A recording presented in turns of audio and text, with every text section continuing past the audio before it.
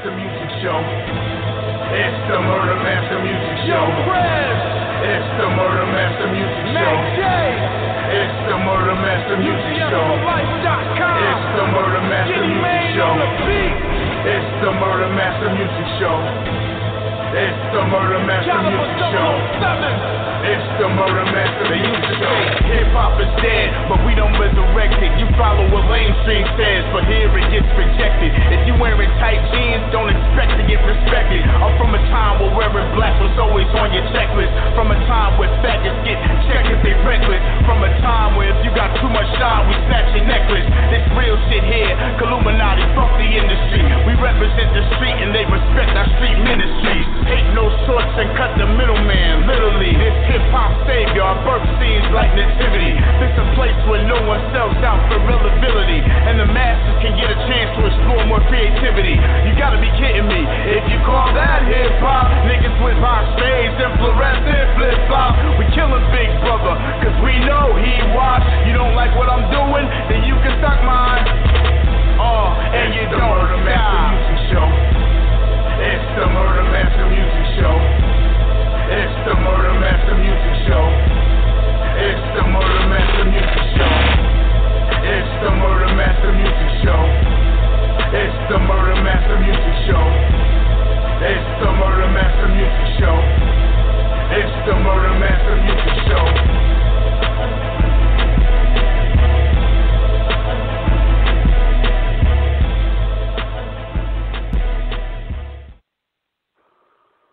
Episode 299, man. We're one away from 300. 299. How the hell did we get here? I don't even know. Next week, Thursday, before we get into this show, next Thursday, the 15th, episode 300.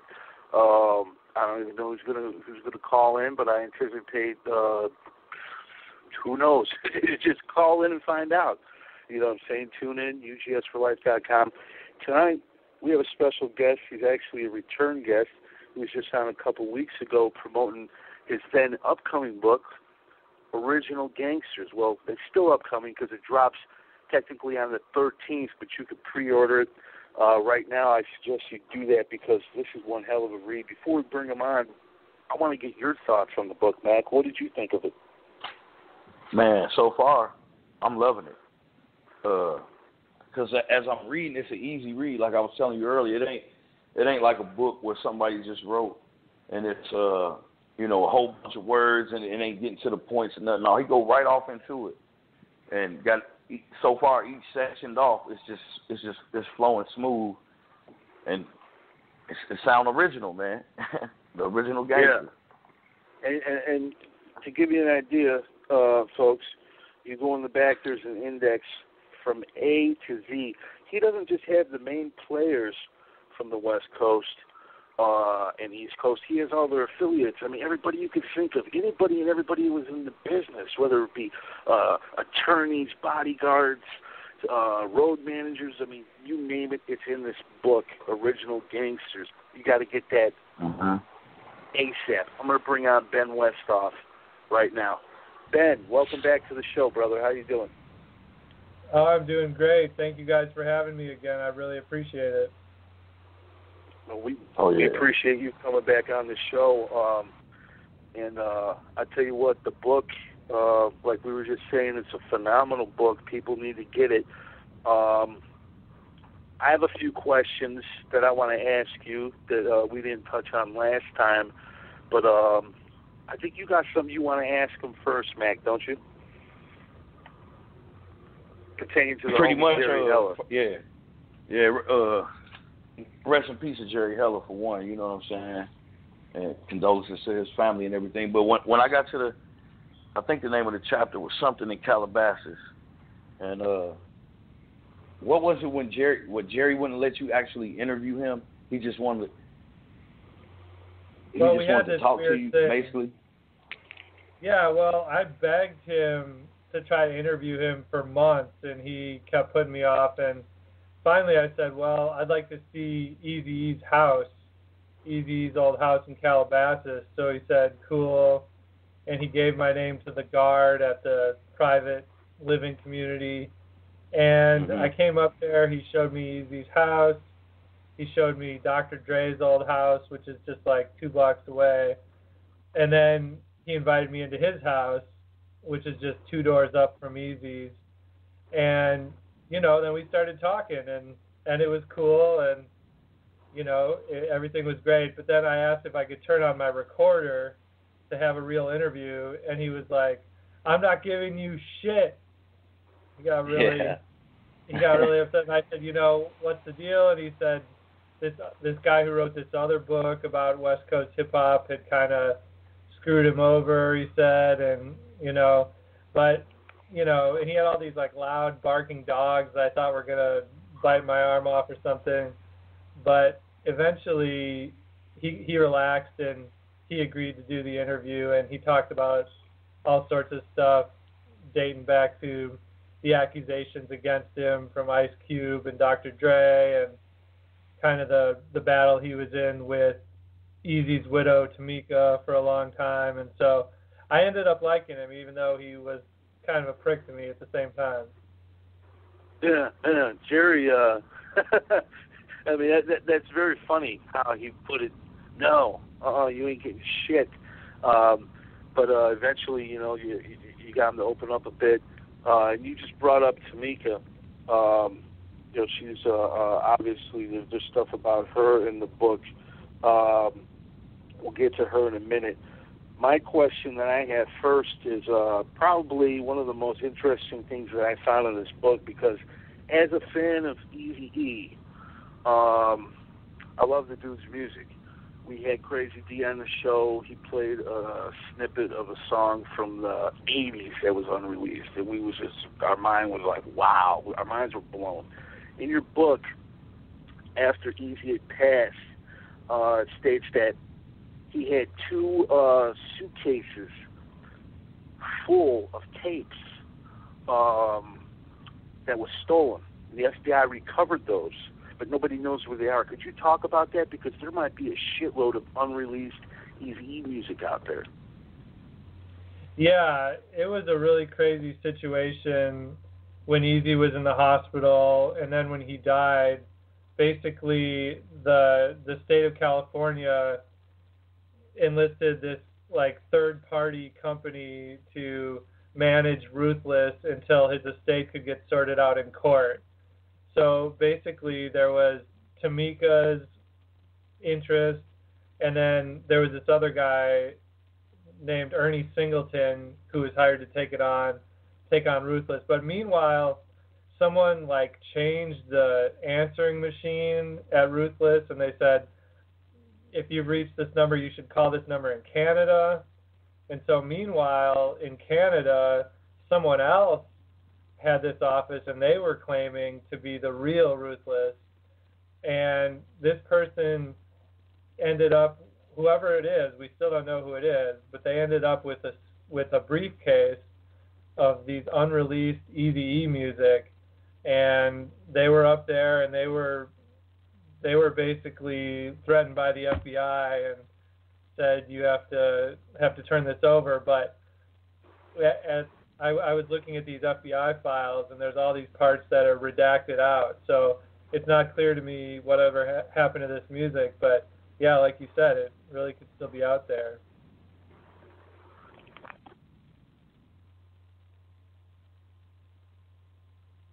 Yeah, can y'all hear me? Yeah. Oh. Yeah, I hear you. My bad. These were actual, what I was trying to say, these were actual FBI files. So, does the FBI have these in possession to this day? I don't think they do. To tell you the truth, it's just a big mystery, because all the parts of the FBI file that would have told me that information were crossed out. So I couldn't get the whole story, unfortunately. It's a mystery. Wow. I bet you it is. I bet you it is, because, you know what I'm saying, whenever they cross out documents, they're hiding something, obviously. In this case, it might be unreleased Eazy-E music, people. I suggest everybody hit up the FBI headquarters and demand to release these Eazy-E songs. Hit the motherfuckers up. why not? They sent Ruthless a letter, didn't they? Y'all could send them a letter. But it just goes to show you that, you know what I'm saying, if those tracks are out there, who knows, what era they were from. They might have gone all the way back to the 80s. Maybe some of those songs that Crazy D played for us are in there too. So, yeah, that's huge, folks. Possibly unreleased Eazy-E music is out there. Now, in regards to Tamika, what I found real strange, we talked about, Nation of Islam supposedly administering the drug Chemron. But here's another thing. They made the marriage license private, which is kind of strange. From my understanding, most marriage licenses are public. And also, no autopsy. What do you gather from all that?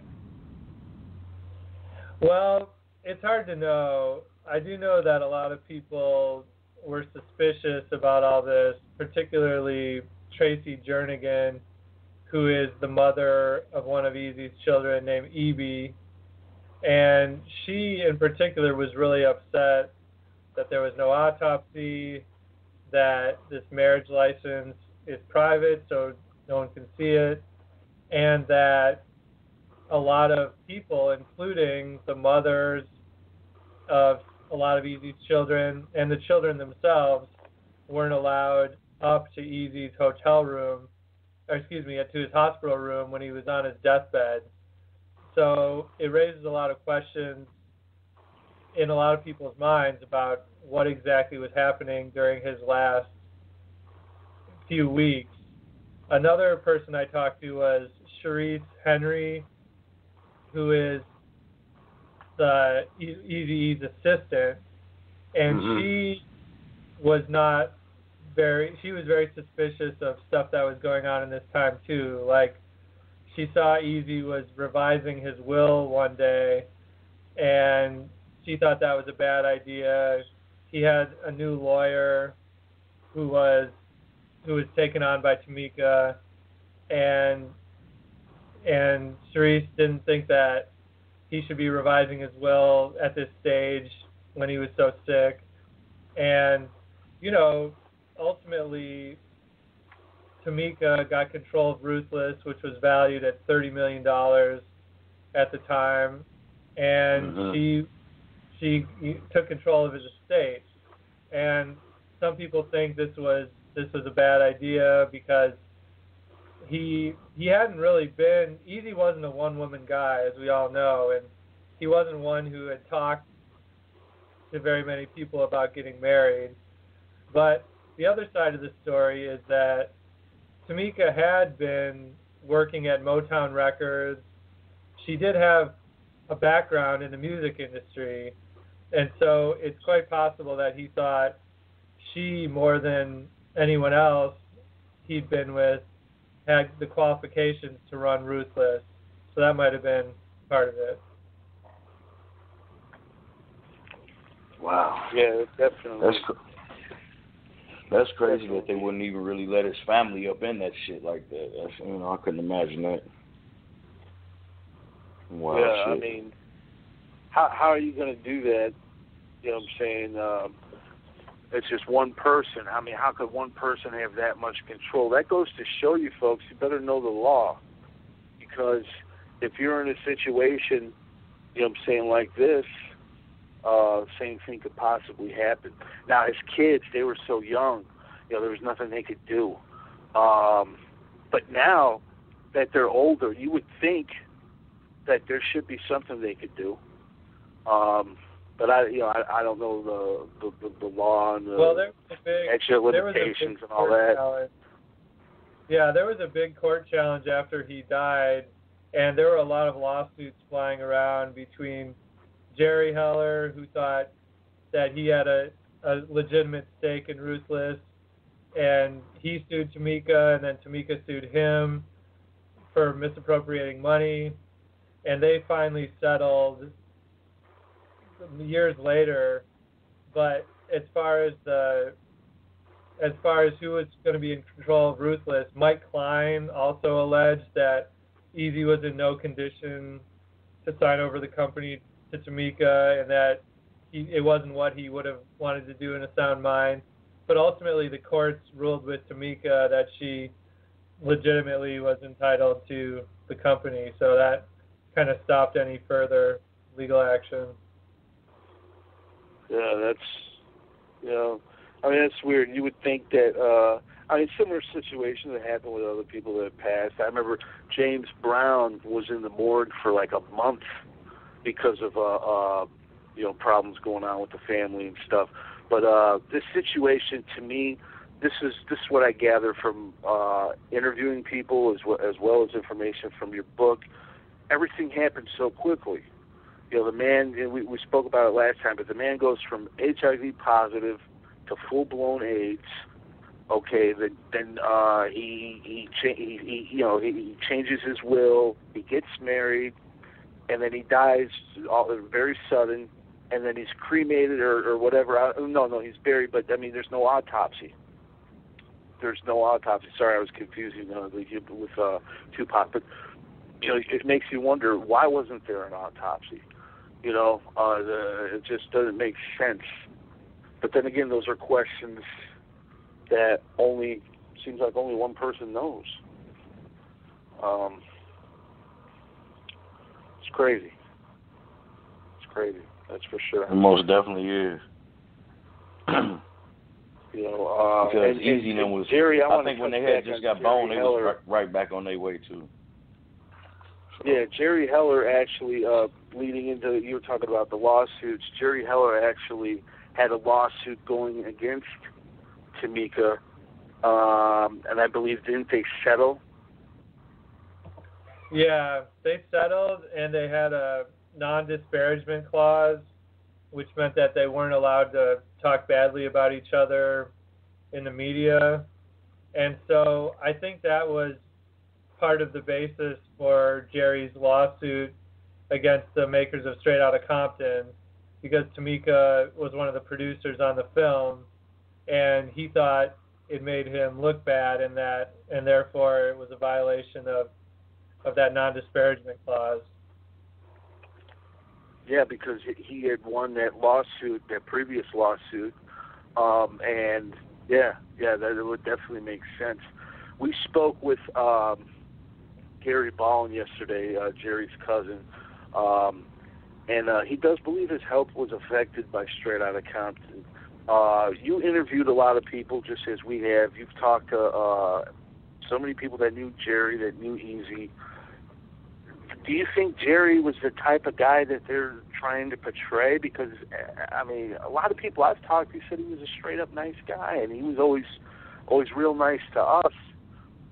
What is your take on all that? From my experience, as I described earlier in the show, I wouldn't say he was super nice to me, but I will say that, he could be abrasive, and that was, I guess, part of his charm. But I will say I wrote a piece for Forbes this week, and it's kind of an excerpt from my book, Original Gangstas, but it's also a standalone piece that asks the question, did Jerry Heller actually steal from NWA? And I know most NWA fans assume that he did because of Ice Cube's allegations and then Dr. Dre's allegations. But I really went through all the records, and first of all, neither Ice Cube nor Dr. Dre ever sued Jerry Heller, and so you'd think that if he really stole from them, that they would have filed a lawsuit. Another thing to consider is that it wasn't Jerry ultimately who made the financial decisions. It was Eazy. Eazy owned the label, and so while I'm sure Jerry had a ton of influence, at the end of the day, it was up to Eazy. So he was the decision maker. Yeah, and so through all my reporting and my research and, digging through files and talking to people, I haven't found any evidence that Jerry Heller actually stole from anyone in NWA. So, I just don't think it's necessarily right that people assume he did. Yeah. Yeah, exactly. Exactly. It's a great point. I want to move along to Tupac.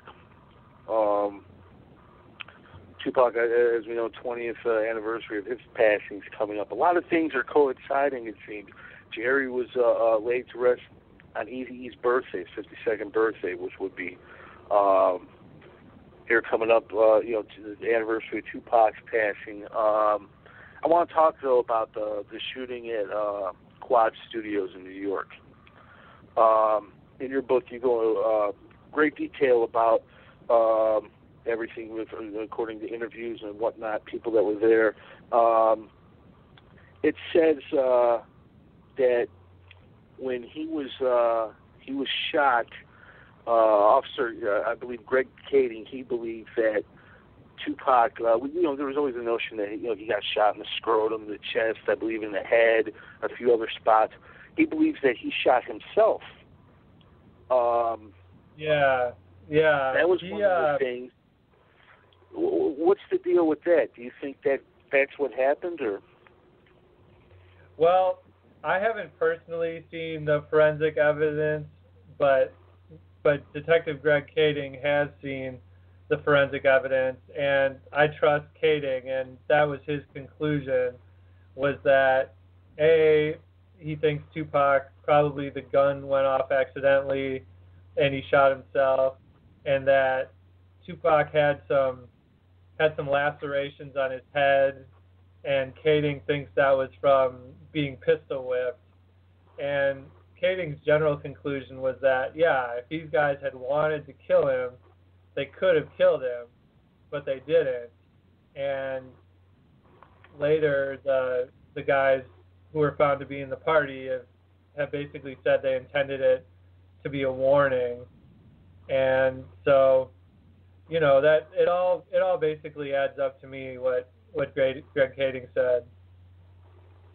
Yeah, and what is crazy about the situation, he played dead in the elevator until the people who shot him left, and then he went straight up to where Biggie and Puffy were, and I believe Little C's was in the room as well, covered in blood, and he had thought that it seemed like they were mad at him.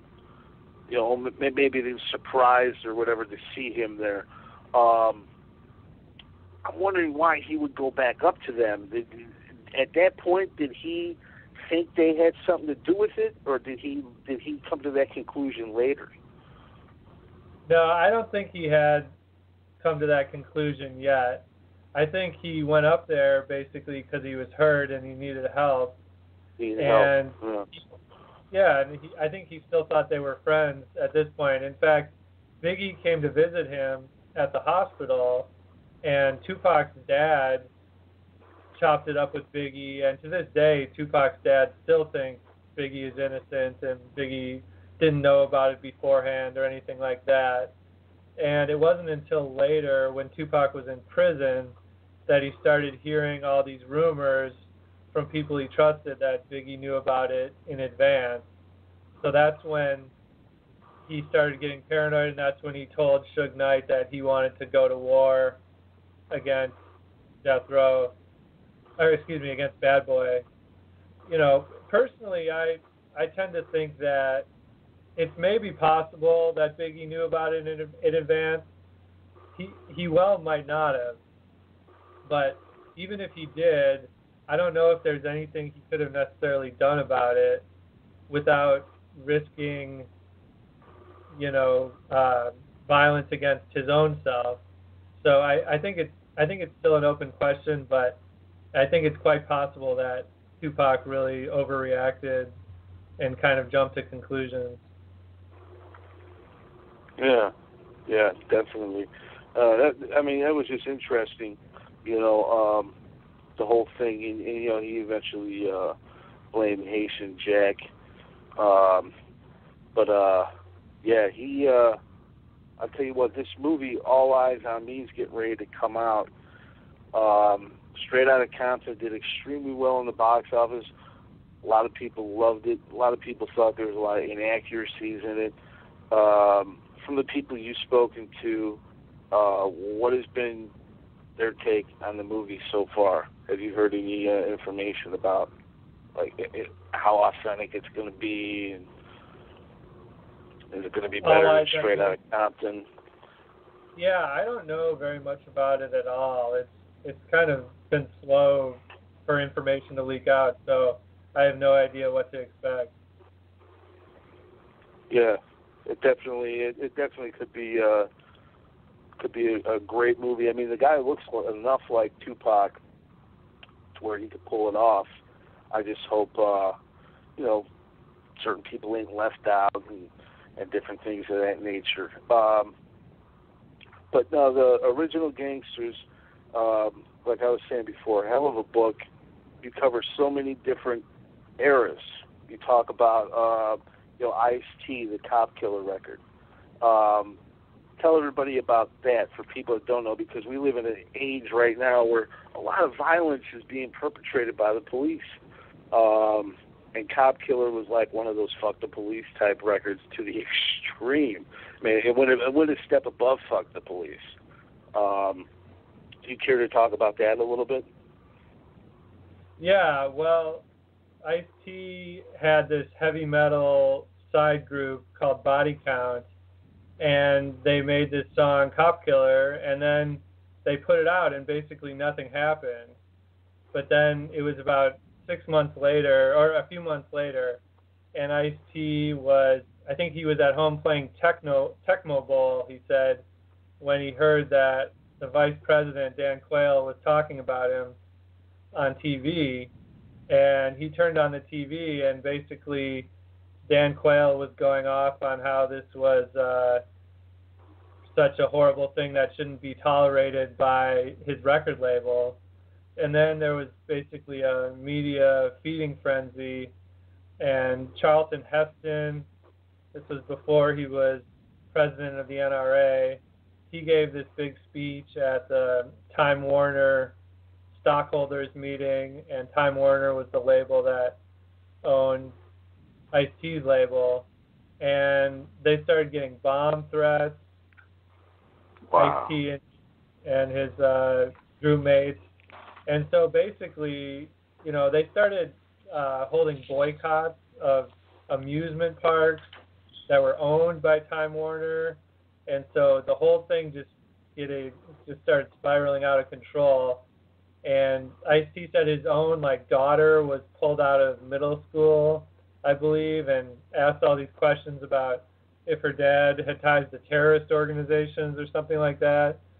Wow. So things just got way too hot, and finally Ice-T agreed to pull the song off the record, and he just started giving it away for free at his concerts. Yeah, he actually had no choice at the time. I mean, it was he had to do it. Yeah, I mean, a lot of people accused him of kind of caving in, but I think if we found ourselves in that situation with our children being involved, with bomb threats, with people's safety, with all these boycotts and stuff, it would be pretty hard to imagine, standing your ground.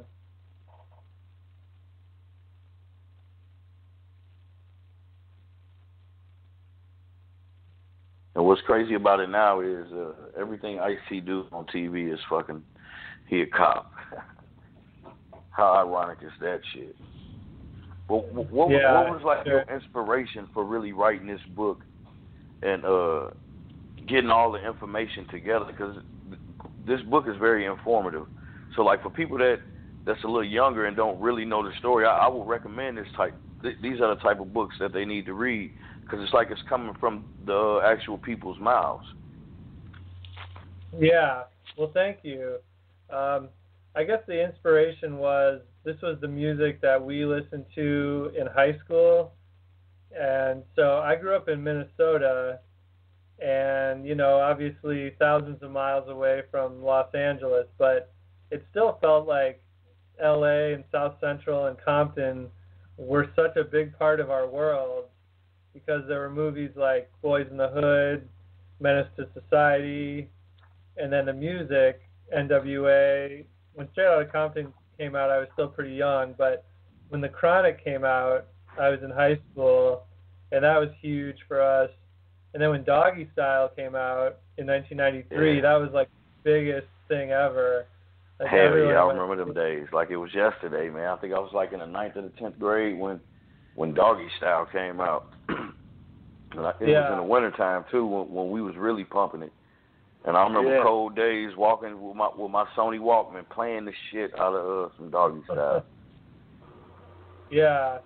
So, you know, they say the music that you like in high school, it'll be the music you like the rest of your life. And, you know, but it's not just the music, it's the stories of these guys. And while all this was happening with such a tumultuous time in Los Angeles with the rise of crack cocaine and then the Crips and the Bloods and all the escalating murder rate, and then you had the Rodney King beating and the LA riots, and all this stuff really informed the music. So as a journalist, it was appealing to me too to explore these stories as well as a fan of the music.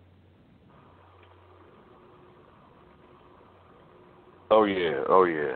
And see that's why, like you summed it pretty much sums it up as I read this book, why it's so well written. Because I feel the same way. Like we this is the shit that we grew up off of, and I still listen to all of the stuff I listened to back then more than any of the new stuff. Oh yeah, best era in rap by far. I mean, don't get me wrong. There's some cats in the underground making dope stuff today, but when it comes, I mean, you got to think about it. Spice One on a major label, you know, Pooh Man on a major label. All these guys, those were the mainstream artists of rap back then. Now the mainstream artists of rap are, I don't even know what they're saying. I can't relate to these. Mostly dudes. the mumble man, yeah. And I know y'all seen they got this show called what is it? Facing Suge Knight on Tuesday night. Some documentary about Suge. So how tense was the beefs and stuff with Suge back in the day when Death Row was at their power? Was it really as intense as everybody thinks it is? Yeah. Or was it more like the media just hyping shit up a lot of times?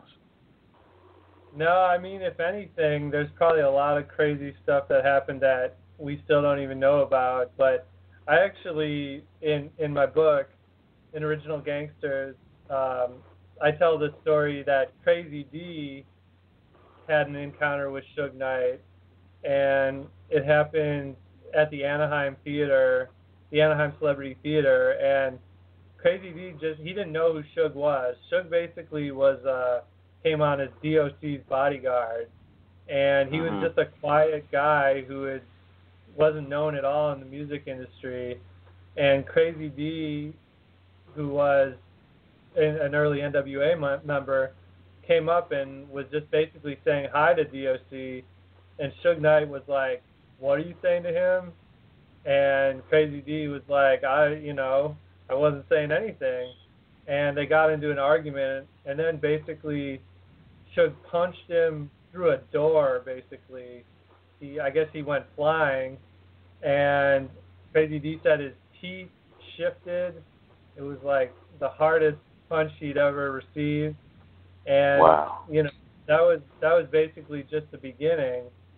And so once Suge consolidated his power, he had kind of three weapons at his disposal, and one was brute force if he needed it. He was a huge guy for one, and he had this crew around him of guys that were huge too.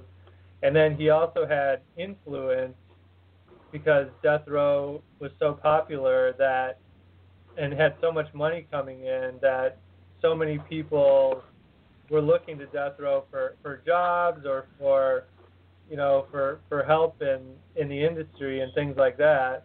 And then he also got in with certain aspects of law enforcement. there was an assistant DA, I believe, named Lawrence Longo, who was disbarred because he rented Suge his house in Malibu, I think it was, for $19,000 a month, and Suge gave his daughter a record contract. So, and not only that, Suge had all these cops on his security. They were like cops from LA or Compton who were moonlighting. So they basically had a lot of power and didn't always use it in the very moral or ethical way.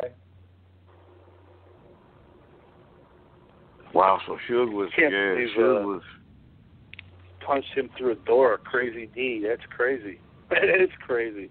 Shout out to the homie Crazy D too. Now you said Crazy D of NWA. I'm glad you said that because just like Arabian Prince, a lot of people don't recognize the earlier dudes in NWA. Yeah, we've had the Ghetto Boys on the show, and we've had Raheem, we've had Jukebox, DJ Ready Red. A lot of times they're not recognized. Shouldn't they be inducted into the Rock and Roll Hall of Fame too? Because think about it, Cube was on with NWA for one record. You know what I'm saying? But so was Arabian Prince. Arabian Prince should have been in Rock and Roll Hall of Fame too. Why do you think guys like Crazy D and Arabian Prince and maybe Rendezvous and other guys don't get talked about as much? Well, but don't even get acknowledged, I should say. Yeah. Well, those guys, a lot of them were on the NWA and the Posse album, and I actually think that album is really underrated. You know, It has the cover where the guys are in the alley, and some of them are wearing clocks, kind of like Public Enemy, and they've got like 40, some of them. And that album was not authorized by NWA. It was put out by Macola Records, their first label, once NWA started getting famous. So I think, and the group members kind of dissed it. Like MC Ren said that it was a whack album.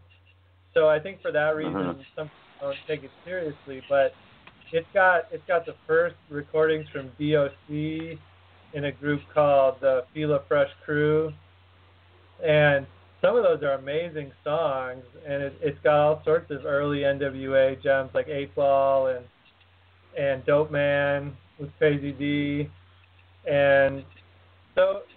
But even when it came to Straight Outta Compton, Arabian Prince was a major contributor to that album. He's on the cover, which a lot of people know, but a lot of people don't know that he actually helped produce and write a number of the songs. And the reason is that he didn't get credit.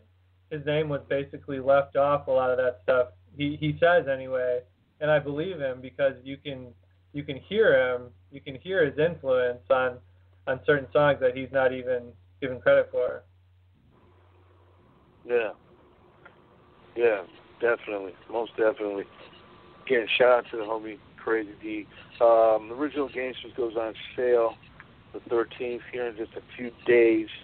If I was to buy this book, let's say I was to buy this book, what is one story in here that you think would persuade me to want to buy this book? If you could pick one, because there's tons of them. Well, this is just a random story that I think is funny. It's about Eazy-E's girlfriend, who I mentioned earlier, whose name is Tracy Jernigan, and she's the mother of one of his daughters, Evie. And so, as I also said earlier, Eazy was not a one-woman guy by any stretch of the imagination. He was known to get two people pregnant even at the same time. But Tracy was really loyal to him, and but they still had their fights. And at one point they were on the outs, and this was kind of at the height of tensions between Ruthless and Suge Knight's Death Row. And Tracy also knew Suge Knight. They were just platonic friends. But when she and Eazy were on the outs, she started spending more time with Suge, and she was actually an aspiring rapper. at the time, and her career never really went anywhere. But Suge Knight announced at the Death Row Christmas party one year that Death Row was giving Tracy Jernigan a record deal as a rapper. And so when Eazy found out about this, he was just incredibly pissed off. You know, this was the mother of one of his children who was now going to be rapping for his arch rival's label. And so it was basically a case where Suge was trying to get under Eazy's skin, and he would basically do anything to try to annoy Eazy. That's underhanded, to say the least. You know, like you said, to try to get under his skin. It reminds me of something 50 Cent was doing with, like, Rick Ross when they were having their wars. Yeah. It's antagonistic. Suge Knight, he seemed to pretty much not give a fuck. I mean, he dangled people off of buildings, and you know, he had those tactics, those strong-arm tactics, and ultimately, look where he's at right now. We interviewed Big Navs last night, and prior to that, he was on the show about a month ago, and he was speaking about an incident where Eminem and Snoop and Dre and everybody was in Hawaii, and Suge came up there with 50 henchmen. What do you know about that? Did you ever hear that story? Because Snoop told it too, I believe. All I know about that story is from what I heard on your show, but I will say it has the ring of truth. Yeah, most definitely. The Suge seems, I mean, the guy is, he's in jail. He's facing these murder charges. We all seen the video and whatnot. And here you got NWA. They have this major, massive movie. They're inducted in the Rock and Roll Hall of Fame. Jerry Heller passes. You know, all these different things that are happening. But then you go back 23 years. Eazy's still alive. Tupac's alive. All the potential was there for great things. You could have had an NWA reunion. You could have had, so many different things that could have happened. Like we were talking about, Tupac possibly could have signed to Ruthless Records. That would have been an amazing thing. Would it have been as big as All Eyes on Me over at Death Row? We don't know. Because, Bone Thugs and Harmony, East 1999, that was a huge album. What about Eazy-E being broke? A lot of people, I read in there that I think it was BG Knockout said that Eazy showed him paperwork where money was missing or whatever, and other people have said that he was in debt. But how can he be when he just had a multi-platinum act, Bone Thugs and Harmony? He just did double platinum himself. From your findings and your interviews, was Eazy broke at the time of his death, or was he still in it to win it, so to speak? Yeah. No, he definitely wasn't broke. That was definitely something they got really wrong in the movie, where they show him having to downsize houses and stuff like that. In real life, he still had his Calabasas mansion. He had places that he was renting in Topanga. He had a house in Woodland Hills and Norwalk and other places too, I'm pretty sure. So no, there was no reason to think he was broke. Like you said, Bone Thugs and Harmony was one of the top-selling groups of that era. He had his own comeback album in 1993. It's on Dr. Dre Killer, and I don't know why they portrayed that in the movie the way they did. Maybe it was to try to, for the plot arc or something, but it definitely wasn't true. Yeah. Yeah, definitely. Oh, yeah. What about the split from Death Row for Dr. Dre? Here he is, he's at the height of his career, and he walks away from everything. Obviously, which turned out to be a good thing for him in the long run, but at the time, I mean, that's really thrown the dice. What kind of information do you have about that? Well, this is a case where Jerry Heller may not have stolen from Dr. Dre, but he and Eazy did not give Dr. Dre the contract that he deserved. Dr. Dre said he was earning 2 points as a producer, so that refers to the amount of royalties he's going to get, and 2 points out of 100 or whatever. I'm not exactly sure how it breaks down, but I do know that 2 points is not a lot. And when you consider the fact that Dre was behind platinum or gold albums from NWA, Eazy-E, DOC, JJ Fad, Michelle, you're talking about tens of millions of dollars that was coming into Ruthless, and Dr. Dre was only seeing a tiny, tiny percentage of that. So even if he wasn't cheated, I definitely think he had reason to be upset. You could say that it's partly his own fault because, by his own admission, Dr. Dre didn't like to do the paperwork necessary. He didn't really understand or care to understand the business of the music business. And so you could say that it's partly his own fault that he had these bad contracts. But just from the perspective of Ruthless itself, you want to kind of preserve your star player. You want to make him happy. And so, as Doug Young, NWA's promoter, was saying to me, that, yeah, they should have just torn up the old contract and said, you know, Dre, we're gonna make you happy. We're gonna give you more money. And then if they had done that, I don't think he would have let Suge Knight come in and take him away to start Death Row. Yeah. But him walking away from Death Row, all the, they just dropped all those successful records, All Eyes on Me, Chronic, Doggy Style, Dog Food, Murder Was the Case, Above the Rim, and he just says, you know what, you can have it all, I'm done.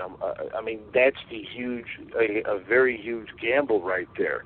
Because what if Aftermath didn't pan out? What if he didn't find a Slim Shady? You know what I mean? His career could have ended up in a much different place.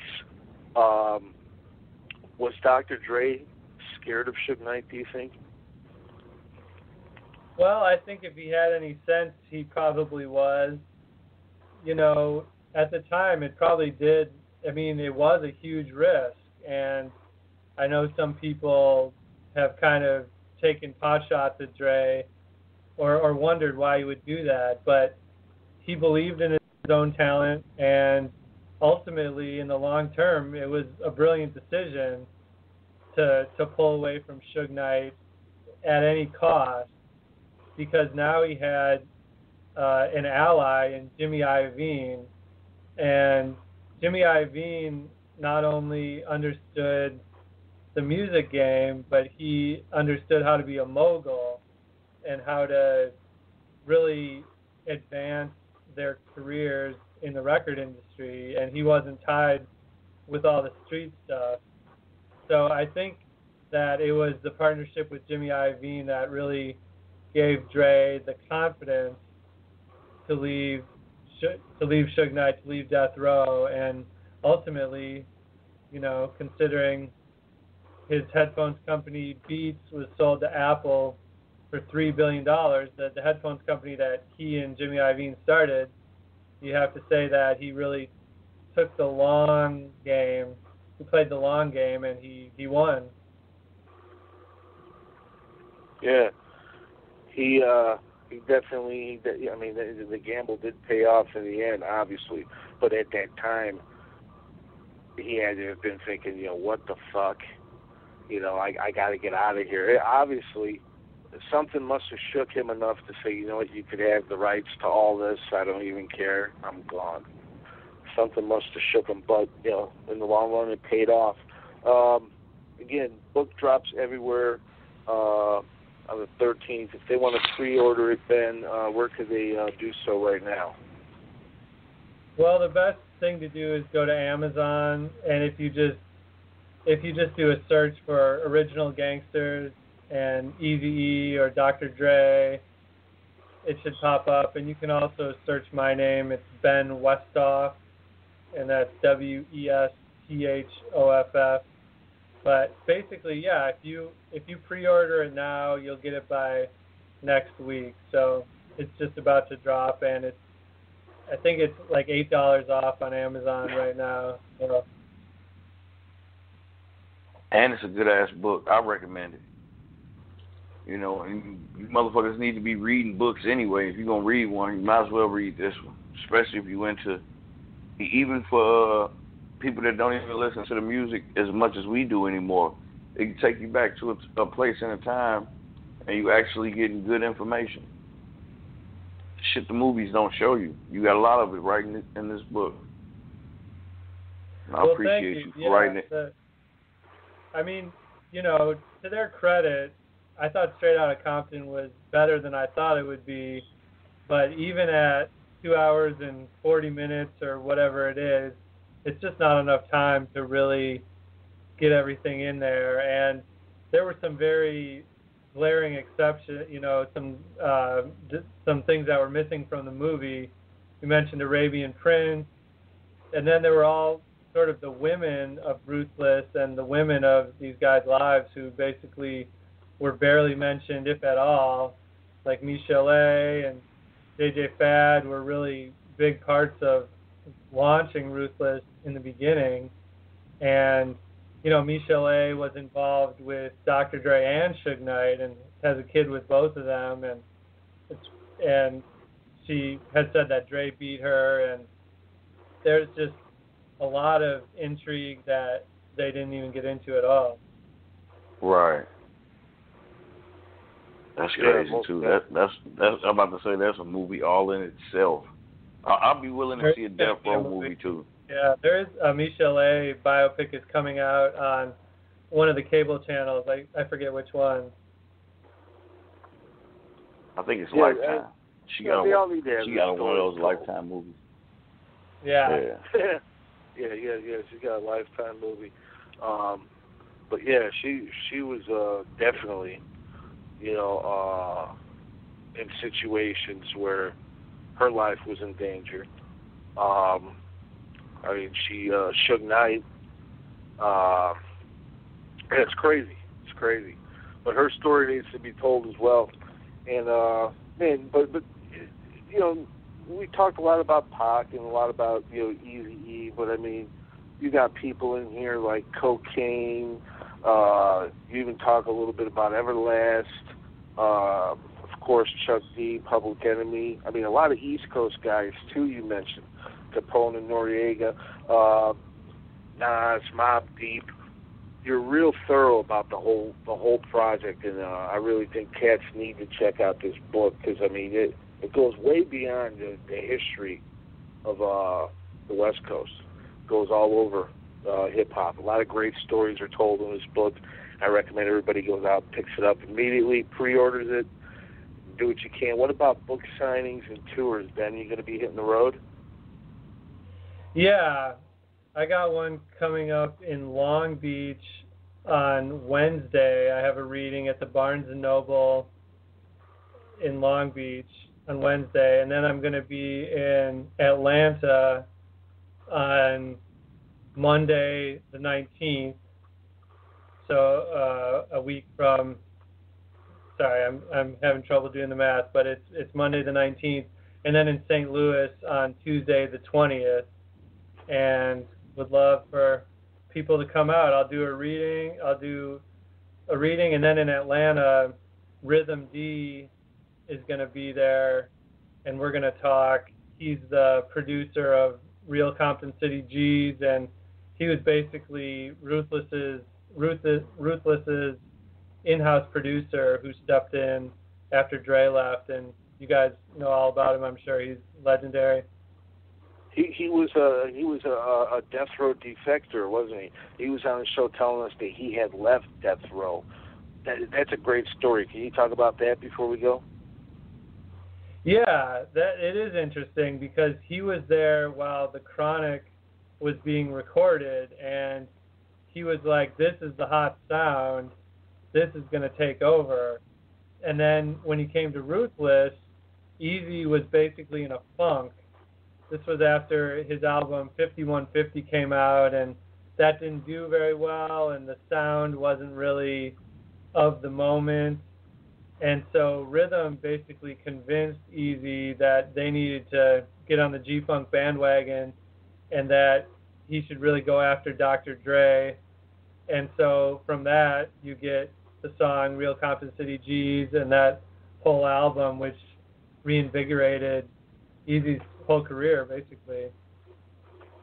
Yeah. It was crazy how, the movie made Eazy look almost like a victim. They had him in tears crying when he saw the billboard and this and that. But in actuality, he was getting paid off that album. He had people from that camp that came over to his camp, saying, you got to think about it. Here's a guy who was over at Death Row, probably made some tracks, producing, then he comes over to Eazy and produces the diss records, which those records were not weak at all. I mean, they went right at the jugular. Eazy didn't back down. Eazy definitely went straight at him. But everybody get this book, I'm telling you. Original Gangsters, it goes on sale the 13th. Again, Ben, before we go, you got a website or anything you want to give, any information about the book, feel free. Let them know. Yeah, you can visit my website. It's benwesthoff.com, benwesthoff.com. And you can hit me on Twitter, Ben_Westhoff. But yeah, I just wanted to thank you guys for having me on. I mean, you guys are really holding it down. You guys are really covering this scene better than just about anyone. So I really want to commend you guys on that and thank you. Thank you, man. Thank you, man. That means a lot, man. Real talk. You take care of yourself. All right. Take care. That's Ben Westhoff, everybody. The book is Original Gangsters, the 13th, but you can pre-order it. I'm telling you, it's a hell of a read. It's a hell of a read. And you're talking, over 400 pages. Just a phenomenal book. So much information. Like I said, it's got an index at the back from A to Z. I don't even know how many pages that is of all the people that's in this book. It's amazing. You know what I'm saying? It's amazing. Right. You go from Above the Law, and here I got to go back some pages because, like I said, there's a lot of motherfuckers in here. You go from Above the Law all the way to shit. I can't even get the damn page. Above the Law to Young Latanya, whoever that is. But no, I'm sorry. Above the Law all the way to Yo-Yo, right? All the way to Yo-Yo. So I mean, you got all these people in between. So many great stories, like Crazy D punched through a door. Right. Suge Knight. That's something I never heard before. That's interesting. A lot of good stuff in there. A lot of good stuff. So everybody make sure you go out and get that book. Other than that, we will see you guys next Thursday, episode 300. And tomorrow you and Vel got Underground Saturday nights, 9 p.m. Central. Yes, indeed.